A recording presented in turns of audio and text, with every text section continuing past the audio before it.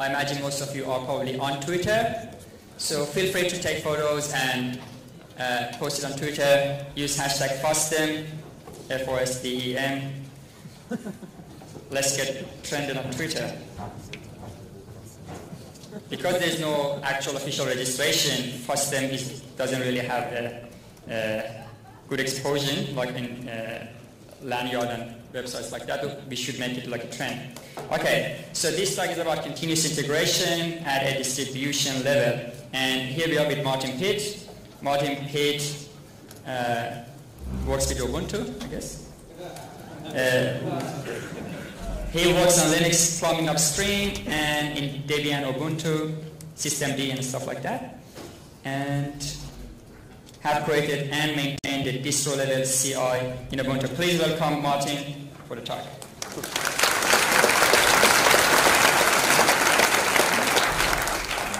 So welcome everyone. Yeah, it's a pleasure to speak in front of so many people. I'm overwhelmed. And of course, lots of thanks to the FOSDEM organizers and the volunteers. It's a great conference, so thanks a lot. So yeah, I've been an Ubuntu developer since pretty much its inception in 2004, and a Debian developer even longer, a long time. And in Ubuntu, we have practiced continuous integration at the distribution level. That is, we do test-based gating for like the 30,000 packages that we ship. And as far as I know, we are still today the only major distro which does it with that rigor, like test-based gating of the development of the distribution. And so I want to share some thoughts and experiences and maybe convince you that it's a good idea. So what I'm going to do. So first, why did we do this? And then how do our tests look like these days? How do we use them for gating? And then I want to lose a couple of words about the infrastructure where we run all this, because at this scale, you imagine it's not exactly easy. And then how did it change our life doing all this? And then we should have about 10 minutes of Q&A. So where did we come from? In the first few years of Ubuntu, we had this 6-month development cycle, and in the first 4 months, this was basically the anything goes, toss everything over the fence, feature development. And then we hit feature freeze, and in the remaining 1.5 to 2 months, we tried to fix about half of the regressions that we introduced in the first 4. And during that time, as a developer running the development release, it became kind of a daily morning exercise to fix your broken boot, or fix your broken Xorg, or try to restore half of the packages that your upgrade removed underneath you because you weren't paying attention. So while you learned a lot about how all the system worked, it was certainly not a very enjoyable experience for non-developers. And as a result, we did not have a lot of non-developers using the development release. And as a result of that, we were losing a lot of potential feedback for how the development series worked in real-life scenarios. We didn't get non-critical bug reports, and as a result, a lot of regressions crept into the stable releases. And another problem was that in the distribution, you were facing a lot of archive-wide changes. Things like library transitions, or introducing a new Qt or major Python version. So back then, these things were often not finished. People basically tossed them over the fence, half done, saying, oh my God, I have this deadline to make, or there's feature freeze next week, so let's dump it all in and sort it out later. And in the end, it became someone else's problem. And usually in the end, the release team had to clean up all these bits and kick out packages and desperately rebuilding packages against the API, and it was just a horrible mess. So once Ubuntu became popular enough and was being used in mission-critical deployments and commercial projects, this was simply not good enough anymore. So we set down like a strict goal. The development series must be stable and usable and safe to be used at all times. Nobody's able to knowfully break it anymore. And so by using this kind of continuous testing, continuous integration, we basically want to ratchet towards perfection. We never ever wanted to have a bug which we can automatically detect land in the development release. And yet another problem was that many upstreams already have test suites. It's just that like every project does them differently, so there is no uniform and thus automatic way to actually run them in the distribution at the time when you need it. So that was the situation. So initially, like everyone else, we started with some rather naive approaches. So we set up a QA team, and that created several iterations of standalone test suites, like Ubuntu desktop tests, Ubuntu server tests, and whatnot. Tossed them into Jenkins and run it every day, and then basically pestering people about, you broke the tests, and please fix it. Well, of course, none of that really worked, because it's too late. I mean, at that point when they detected it, the damage was already done. Also, it's this never-ending blame game, like developers pointing to QA, but it's your tests that are broken, and QA pointing to developers, no, it's the software that broke. Also, none of that was really reproducible and easy to replicate for a developer.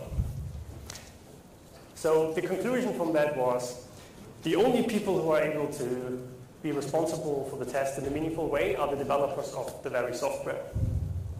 So developers are responsible for testing, they're responsible for gating, and the QA team basically only does the infrastructure and making sure that the test results actually arrive and provide some kind of consulting to people. Like if someone has a question, how do I simulate, I don't know, a Wi-Fi card or Excel or whatnot, then the QA team could help you with that. But it must be possible for every developer to reproduce tests easily without reading lots of manual pages. So the idea was, instead of having these centralized tests, we would put the actual tests for a source package in the source package itself, where developers can develop them by themselves and they don't need to go through any QA process. And these tests would then be triggered when either the software itself or any of its dependencies would get updated. And we, of course, would use these tests for actually gating, so once these tests break, the package doesn't land, period. And this was named auto package test. This is both the name of this whole kind of test, and it's also the name of the tool that you actually run to execute the test. And back then it was submitted as a Debian enhancement proposal number 8, which is why you can still hear a lot of people calling them Deb 8 tests, so don't be confused. How do these look like? So this is one of the simplest and oldest tests that we still have in the archive. So it's the kind of toy example where you begin. So every source package with test needs to have a Debian test control, which gives the test metadata. Basically, it enumerates all the tests that we have, and it says, in order to run the simple gzip test, we need to have these and these packages installed. And you can also give other properties, but I'm going to this later, and this one doesn't need anything. And so for every test that you enumerate there, simple gzip, you need to have an accompanying Debian test/test name. And if you see here, this can be very simple. It's basically a smoke test that gzip and gunzip does what we expect it to do. And so the contract is, if the test that you run exits with 0, then it's passed, and otherwise it's failed.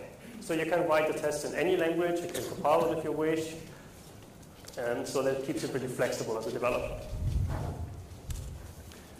So once you have the test, how do you run them? So this is the auto package test program. This is the thing responsible for creating a temporary test bed, copy the test inside that, run it, make sure that all the logging is right, you get the results back and any kind of artifacts back. And you can influence the final behavior of the test, but details aren't that important. And it supports various backends there, which you can run the test in. So one of the oldest ones that we have is like a torun, which you see in the second row here.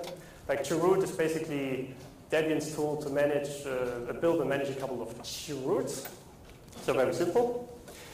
But of course, this kind of limits the things you can do. So you can't start services, you can't interact with the kernel, because that doesn't work in chruds. So after we created auto package test, these new fancy technologies came along, QEMU, containers, whatnot. So these days, we have backends for LXC, LXD, QEMU, arbitrary SSH hosts, or cloud instances, and ADB if you want to run something on Android.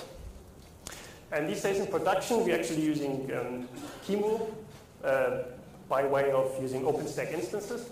So you have a full virtual machine to mess around with. And we use that for x86s and the Power 8. And for the other two architectures, ARM and S390, which we support, we run them in LXC because we don't have OpenStack integration yet. So a slightly more useful example is a schema that we use in a lot of libraries. So we basically do a simple compile, link, run cycle to make sure that the library that we ship or update still works. So this is a simple test metadata. Should be straightforward, I hope. And this is what the test does. Basically, it creates a simple C file, which, like in this case, it interfaces with systemd's login. So we instantiate a login monitor, call it, and basically make sure that the smoke test is right. Then we call GCC on it and run the program, and like if it succeeds, the test is good. So at first sight, this looks very simple, but on second look, there's actually lots of things which can go wrong. Yeah? So for example, we update the program to a new upstream version, and our development package is missing to specify a new dependency. So it's trying to use a header file, which is just not there. Or it actually forgets to install new header files. Or like the package config file is wrong, and we did have new upstream versions which ship with a broken package config. Like all of that happens. So as I said, you'll see the same pattern in lots of libraries in Debian and Ubuntu these days, so it is useful. And a more like intricate example is, for example, the one from our systemd package where we run an upstream test. So upstream ships a test /networkd test.py, which exercises networkd. And as I said, normally the test needs to live in Debian /test, but with the test directory clause, we can say that the test is to be looked at in a different directory. So in this case, test /networkd test.py. And this is a way how we can interface and run upstream tests by basically just giving the metadata for the test, and that's it. And you also see the new restrictions colon here. So this is where you can say like how well isolated does my testbed needs to be. So in this case, we need to have root, and we also need to run it at least in a container, because networkd you need to set up a couple of VEs and start services, and for example, this wouldn't be safe to run in root. And there is one, a stronger version of that would be isolation machine, which we, for example, use in the network manager test. That loads a kernel module like Mac 802.11HWSIM, which simulates Wi-Fi devices, and this is the kind of stuff that doesn't work in the container. Also, our kernel tests, they do really nasty things to the testbed and beat them to a pulp, and so you really want to nicely contain this in the VM. It's just not safe in a container. But I don't actually want to go too much into the details of that. I just want to give a broad overview of what's possible there. For example, in systemd, we have tests which simulates a suspend for seeing how login works, or closing and opening of the lid. Or we create with SCSI debug, we create a Lux partition and make sure that systemd integrates this properly. Or we install a couple of, let's say, mission-critical packages like dbus, network manager, or XORG and LightDM, and make sure that with every new systemd upgrade, everything starts and there are no failed services, and that you can reboot the testbed 20 times without failures. So that's it. When we started this in like 2012 or so, we still had a very few tests, as you see. And then we started to introduce this into Debian. And since 2014, I'm quite happy that Debian also runs these tests, except that it doesn't use them for gating it. And you see the adoption curve is really nice. These days, we have more than 6,000 packages which have auto package tests. And considering that you also cover their dependencies implicitly, that's quite a nice coverage already. I mean, it's still far away from the 30,000, but it points into the right direction. By the way, the big leap that you see here was kind of sort of cheating. So we figured out how a generic way to test Perl and Ruby and DKMS modules, because they all look very similar, so we have a central way to run them. And so that explains the nice jump. So now that we have the tests, how do we use them for gating? Initially, there's a developer who prepares a new package update, say GDK. and uploads it to the distribution. That happens with dput. That's just the standard Debian tool to upload a package. But this does not land directly in the Ubuntu development series, but instead it goes into something which we call the proposed pocket. And this is a kind of an overlay on top of the development series, where all the new stuff is being uploaded. And it acts as a staging area for basically CI. And this one has no human users, because by definition, that's the bit that is broken. And then we have a thing called proposed migration set of scripts. If you are from a Debian background, you might also know it as Britney.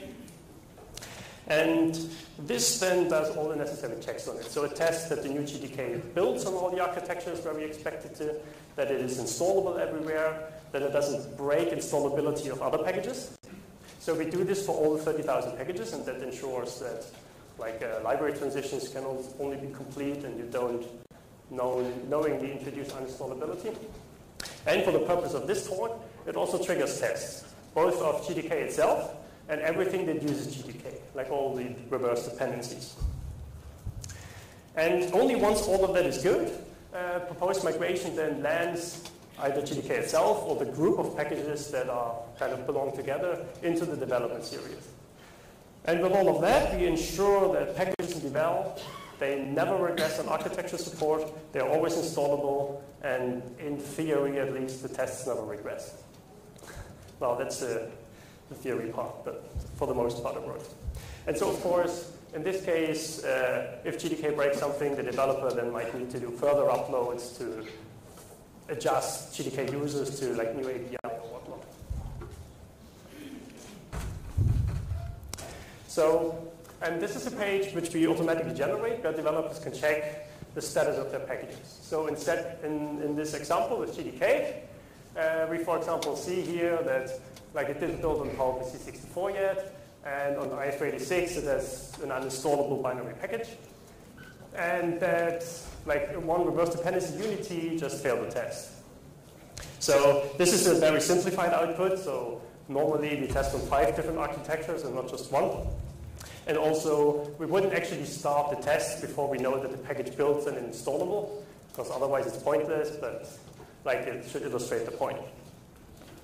And this is actually still a very simple case. Consider updates of glibc, Python, Perl, or apt, and they literally trigger thousands of tests. Like every time we upload glibc, we trigger 5,000 tests times 5 architectures.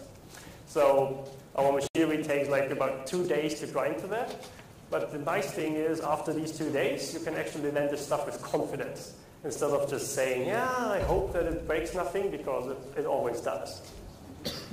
And of course, the exact same thing applies to updates of stable releases as well. So it's the exact same thing. People upload to, say, Xenial proposed. Xenial is our current LTS.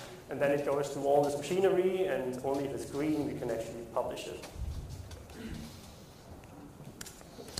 So that's the structure of the test. I want to explain a little bit the infrastructure and where we run this, both because I haven't really seen this kind of structure anywhere else, and also, to be completely honest, I'm a little bit proud of it. So, like many other people, we of course started with Jenkins. And that was okay when we had like 20 tests in the beginning. But already then it was quite brittle. When every update of Jenkins, then you read through 3 screenfuls of Java exceptions. And it's pretty hard to maintain, and it's really not easy to replicate locally if you want to develop the infrastructure. And we got a lot of losing test requests, and it's a single point of failure. And at a scale of 30,000 packages, it just doesn't work. So we needed something better. So I sat down the other day and designed something on a microservice architecture, which should use standard cloud technology as far as possible. And I wanted to have small and loosely connected components. So where it starts is what we could call a policy entity. So this is a thing which wants to trigger tests, and then wait for the result, and then making decisions based on these test results. This can be a proposed migration that I was just explaining for the distro, but it could also be GitHub, for example, where you want to use it for gating pull requests. And there's a couple of other consumers about that, for that. And the only thing that this policy entity does is it puts test requests into an NPP queue. So we use Rabbit for that, which is basically standard implementation. For those who don't know NPP, like very simply, it is a job distribution system. So you have a couple of queues where you can put in requests, and then consumers can take out the requests. And NPP ensures that all of this is very robust. It is atomic. You can arbitrarily parallelize it, and it is a very simple API.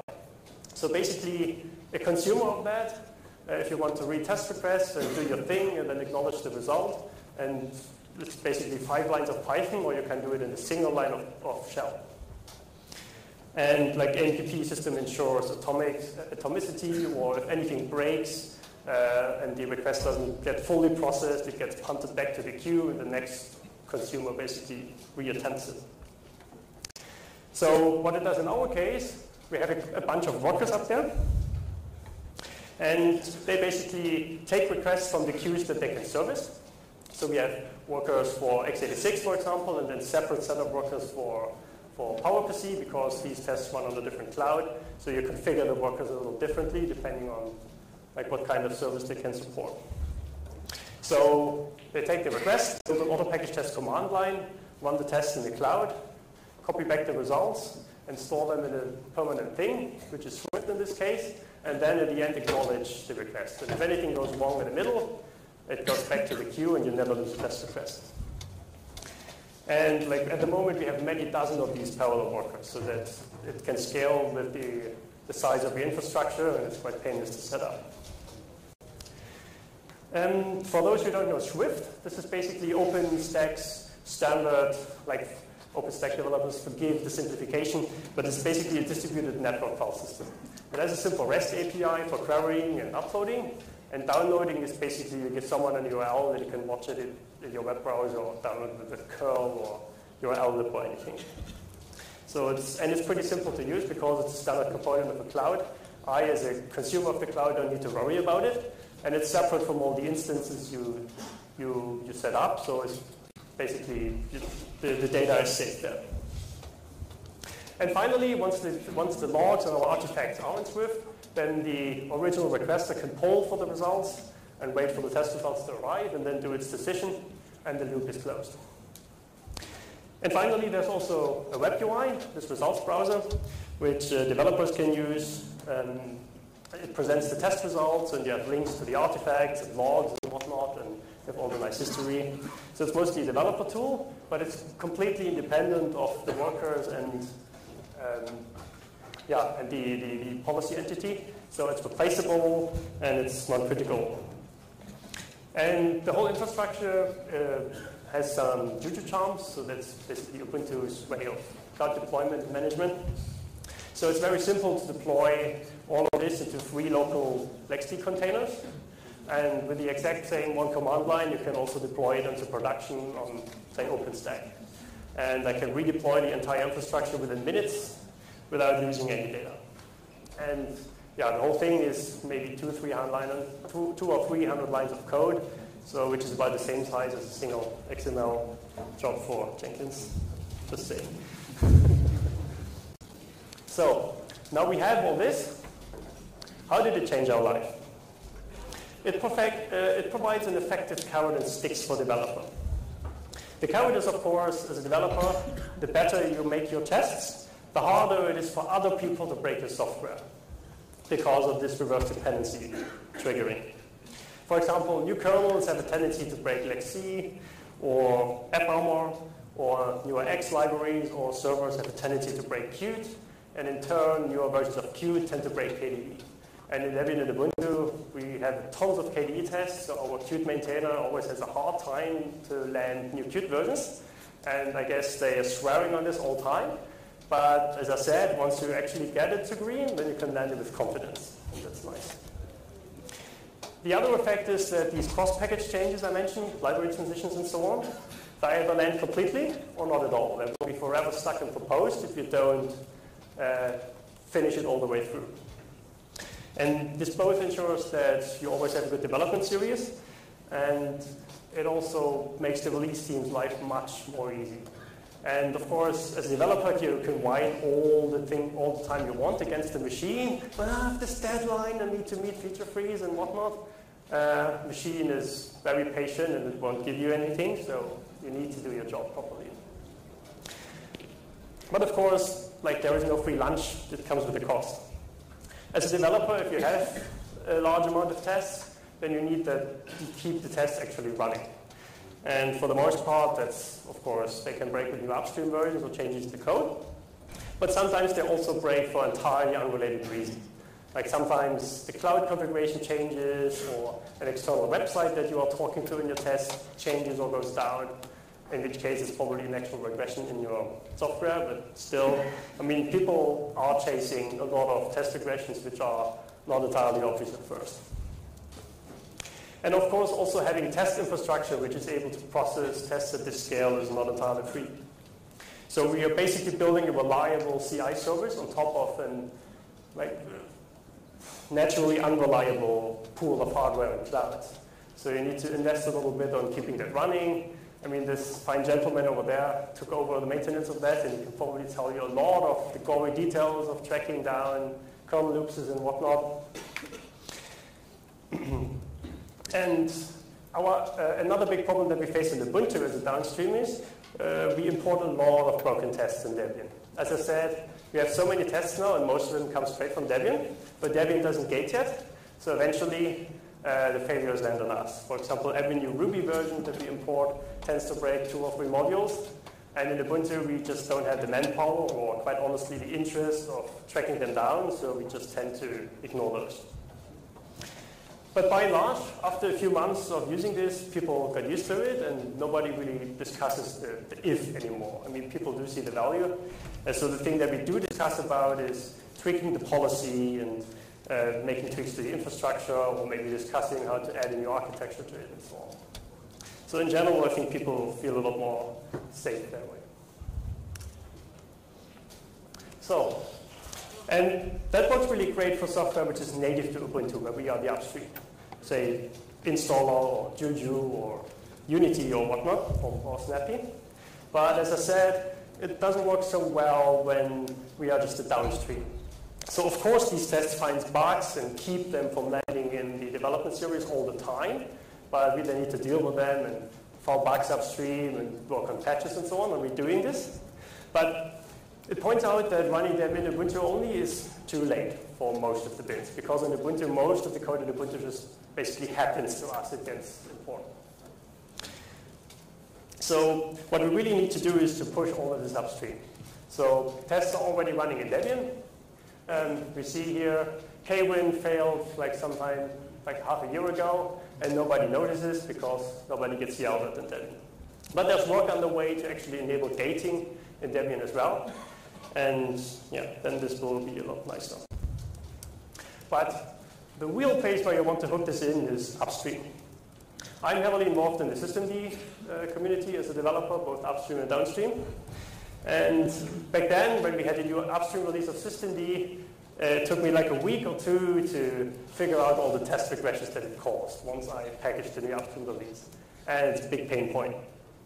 So one of these days, I tweaked our package to be able to build an unmodified upstream source directly from a pull request without any patches, and then adjust the tests so that they would drop some Debian Ubuntu specific expectancies, and so that we are basically able to run our downstream systemd tests straight on an upstream source, and then integrated all of this with GitHub. I mean, GitHub is a wonderful webhooks interface which makes it quite easy to interface with, so that nowadays every pull request needs to pass exactly these tests. So this is an example of where things go wrong, and this is now developers heaven. Because when this happens, the change is still fresh in the developer's mind. It won't land until it's all fixed.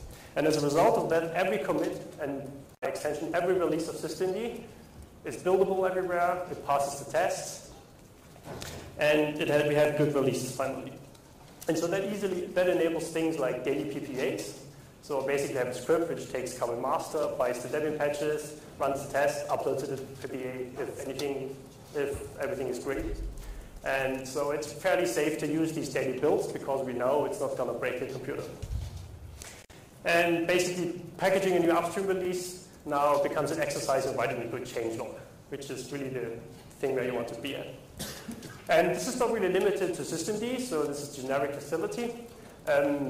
We can interface with other projects on GitHub. Of course, it's always a capacity issue, and you need to negotiate the exchange of some credentials, but by and large, this is possible.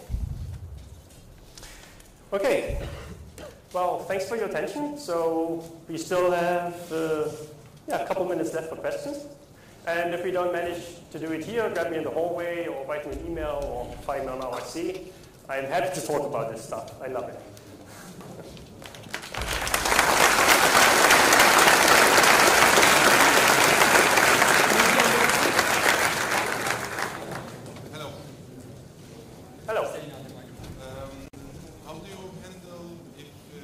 Is the microphone working?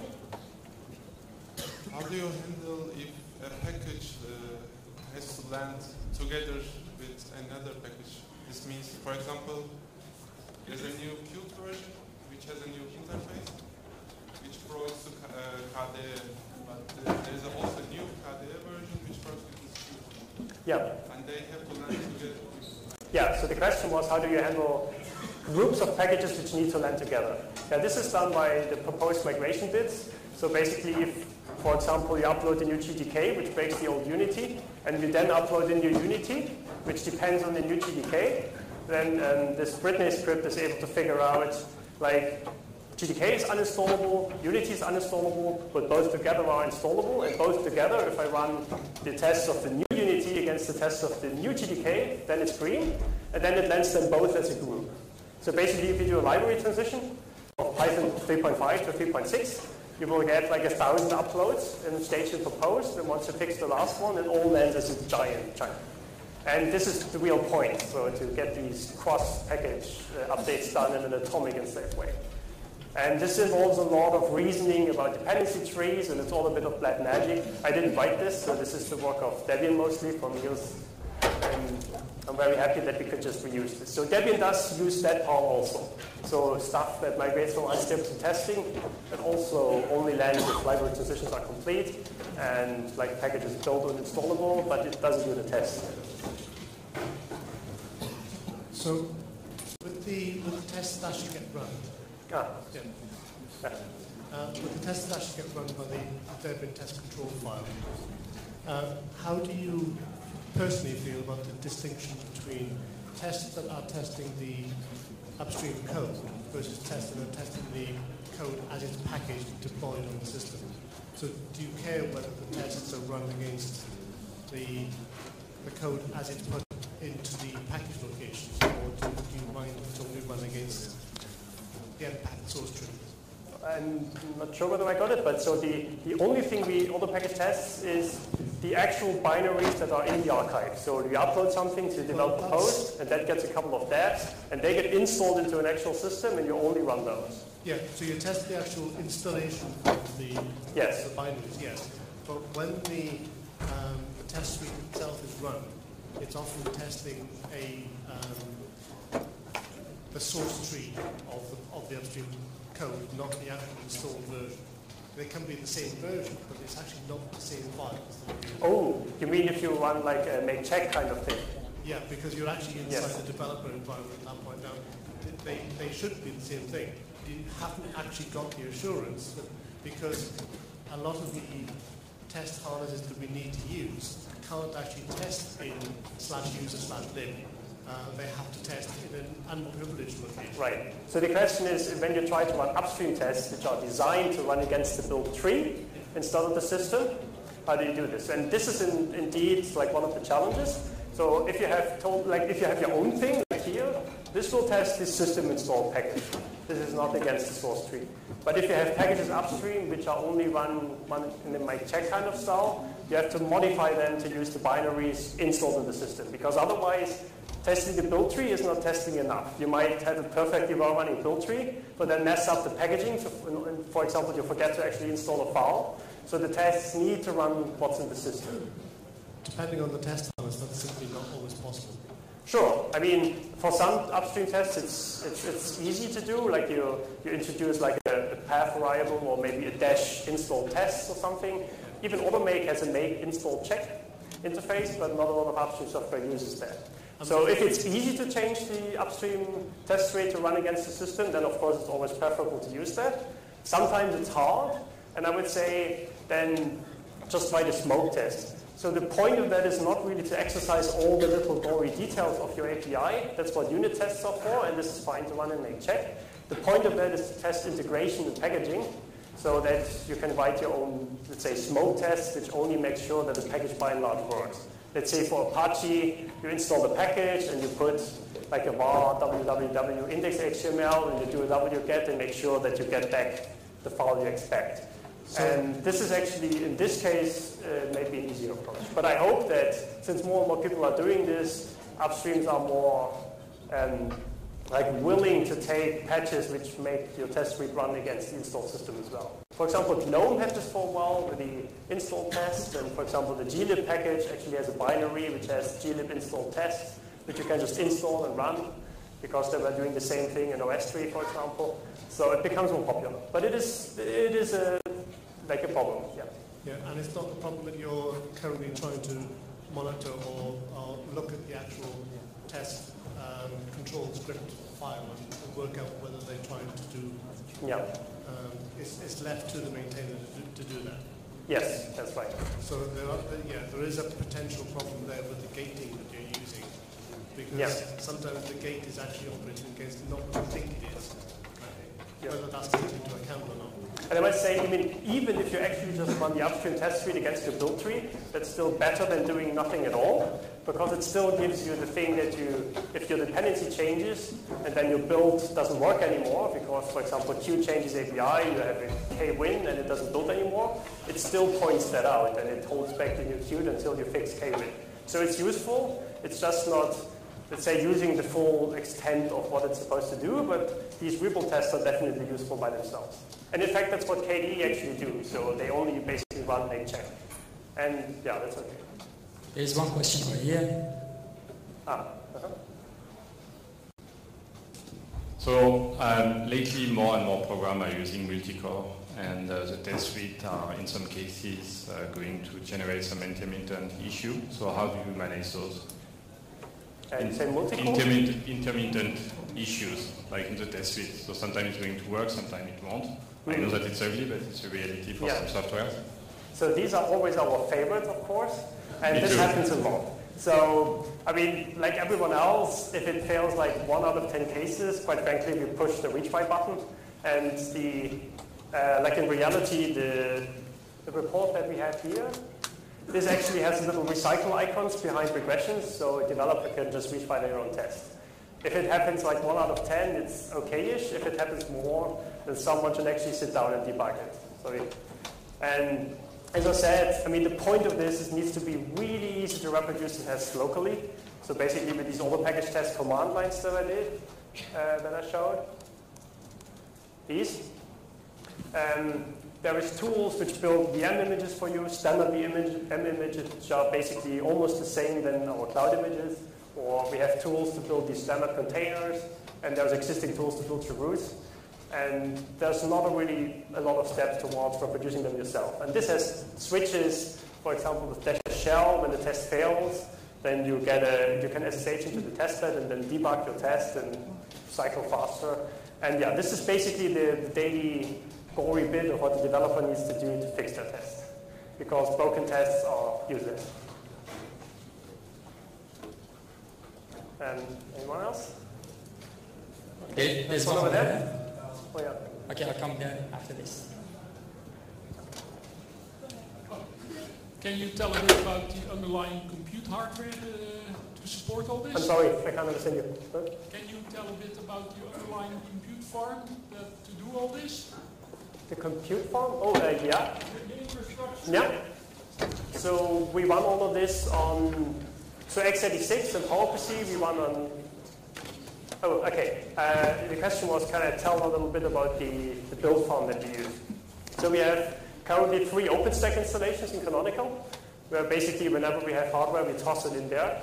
And so we currently have, I think, 70 or so parallel workers for x86, so they can serve IP86 and AIM64, and about 28 parallel workers for PowerPC.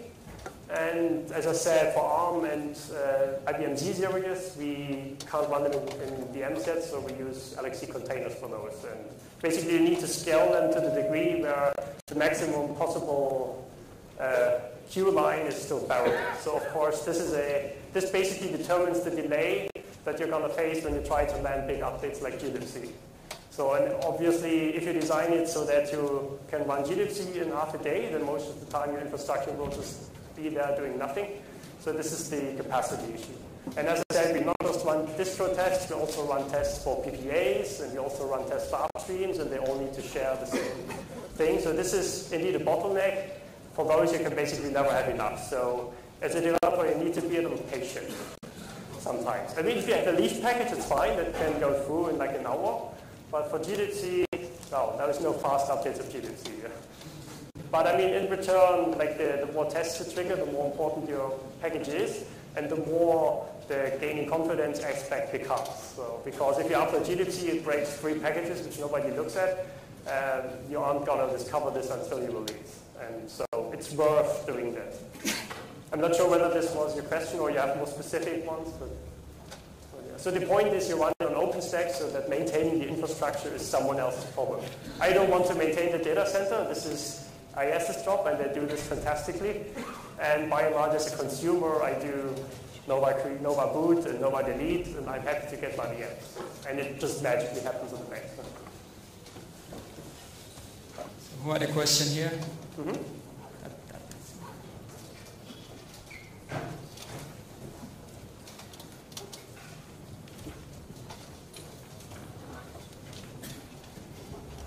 In your control file, you had isolation container.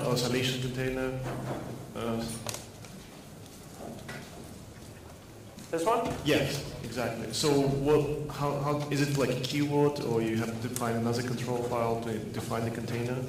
No, these are fixed keywords. So these are defined capabilities in the other package test project. So all of these needs root, isolation container, and there's a couple of others. They have fixed meanings. I mean, sometimes we need new ones. Yeah, so they basically say if you try to run this test in the root, it will just skip and say, sorry, your test bed doesn't have container isolation. And likewise, if you try to run the network manager test on LXC, it will say, sorry, it's not a full machine, so it gets skipped. So it's basically safe. And because if you do try to run it on your own machine, then it will do bad things. So yeah. So if you want a new one, then you need to talk to like the other package test guys like me, and then we need to define a new one. And it does happen.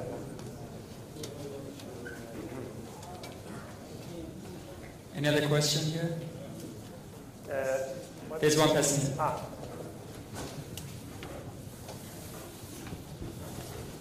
Hello, do you have some infrastructure to handle complex applications and, for example, desktop applications? There's no, sorry? Do you have some infrastructure to handle tests of complex applications or desktop applications, which, for example, interact with user in some cases? For example, you can bump GTK for one minor version, and for example, in one minor version, they change the location of the character modules. Just change location in minor release. They are all bundled test path, which they supply with the package. But your system application just don't handle encoding correctly. Do you have some tests for desktop user applications? Yeah, so I'm afraid I didn't get the whole question, but I think it was about how do we test desktop applications? Yes. Yeah, and we actually do. So originally you only had a cloud instance available, so there's a lot of stuff available. In particular, there's not Xorg installed by default. But the test can do whatever it wants to the VM. So we do have tests, for example, for the installer Unity, which basically install all the desktop bits and then configure the dummy Xorg driver. So then you can start LightVM, you can start Unity, and then maybe get the screen dump and make sure that it works. And we do have tests for testing GTK, or you can use Selenium for using browser tests and whatnot. So that actually works rather nicely. And we do this. But of course, it's limited to what you can do with like the dummy driver. So you can't rely on an actual graphics card there. So in order to do that, I mean, we do have use cases. We, for example, would like to run kernel tests or actual tests on an actual NVIDIA machine, actual ATI machine. And we did talk about this. And in principle, so we even have a plan how to implement this so that tests can declare, I need to run on actual hardware. But we didn't implement this yet. So this would require setting up real IM machines, like with Mars or in the Red Hat World satellite.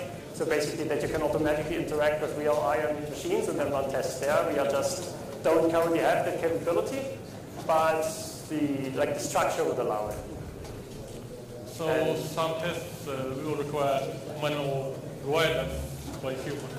Sorry? So some tests can be used in such infrastructure, but require some human interaction. Yeah, so this is like anything which uses human interaction, like a test which uses human interaction, this is obviously not the target group here. I mean, this is not solving every kind of test case that you might have, but for the majority of bits, you should actually try to run your test suite so that it runs automatically. So there is, for example, Autopilot, which can test desktop applications in a non-interactive way because humans don't scale, right? But I mean, there will always be these kinds, and it's just out of scope, I'm afraid. Okay, well then, thank you, I guess. Yeah?